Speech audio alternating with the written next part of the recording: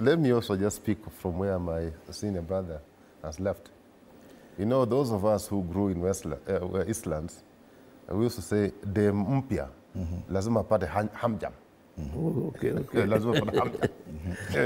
You can explain to us. Kiro does not understand that. You saw the very tight hugs that the president extended to his now new principal assistant. Those are the hamjams.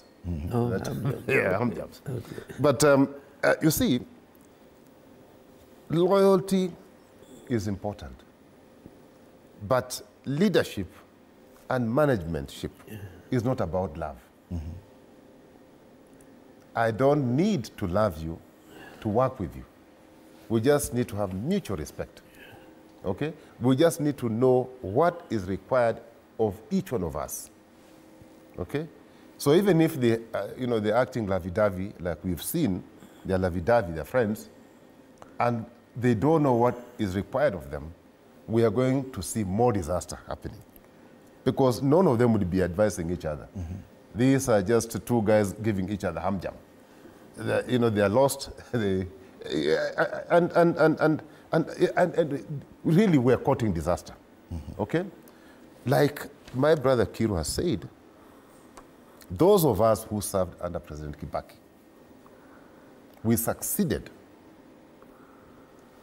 by one, having a shared vision. That is what was the driving force, that we all were speaking from the same script. Okay? Then each one of us were assigned duties. These are your goals. This is what is expected of you in this particular time. These are the resources that you are being given to enable you to do the job. After that, there were no phone calls. There was nothing like, there was no love. It was about now you sitting down to execute your mandate. So I am so worried with the current administration.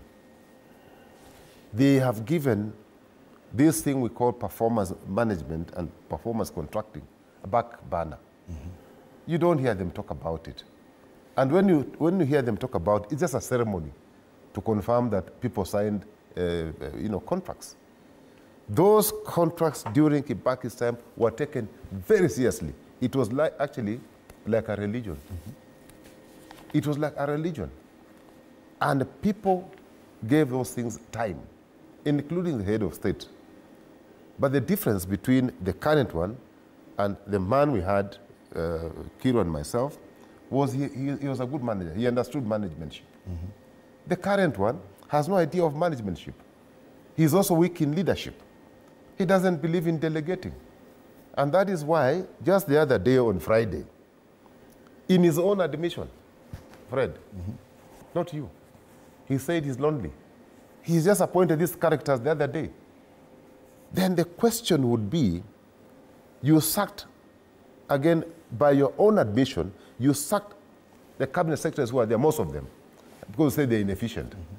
Then you appoint new ones, and in record time, again, you're complaining. You're saying that they are not doing their jobs.